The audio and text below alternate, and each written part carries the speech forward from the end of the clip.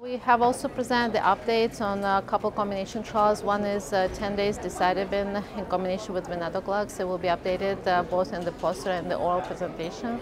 So in the oral presentation, we focus on the subsets of AML patients who do or do not respond well to this combination.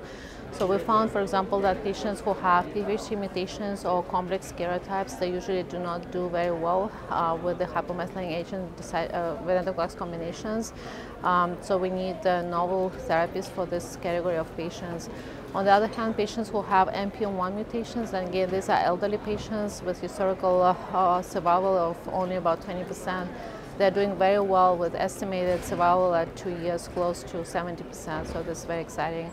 Also, patients who have IDH1, IDH2 mutations are doing fairly well, also with extended duration of responses. So I think these studies are emerging and will allow us to allocate patients according to their genomics and cytogenetics to different types of therapies.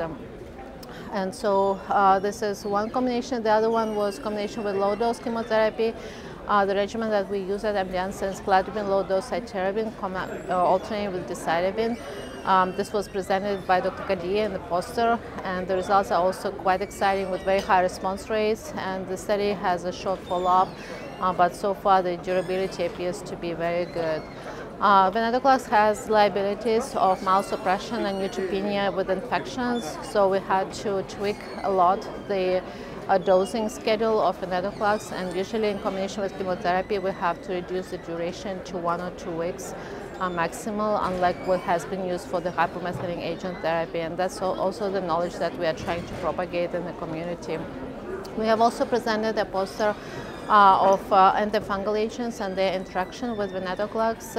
So a lot of them, the azoles, inhibit the CYP3/4A and therefore increase the level of the drug in the blood, and therefore can cause toxicities as far as myelosuppression.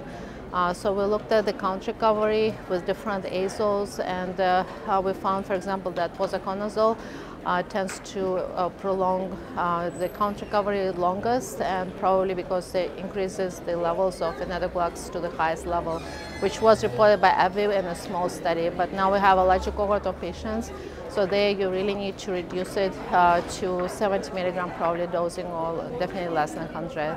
So I think this emerging data will help the physicians to dose Venetoclax properly, to make sure that you're getting the best therapeutic response, the best patient population, and also avoiding the toxicities.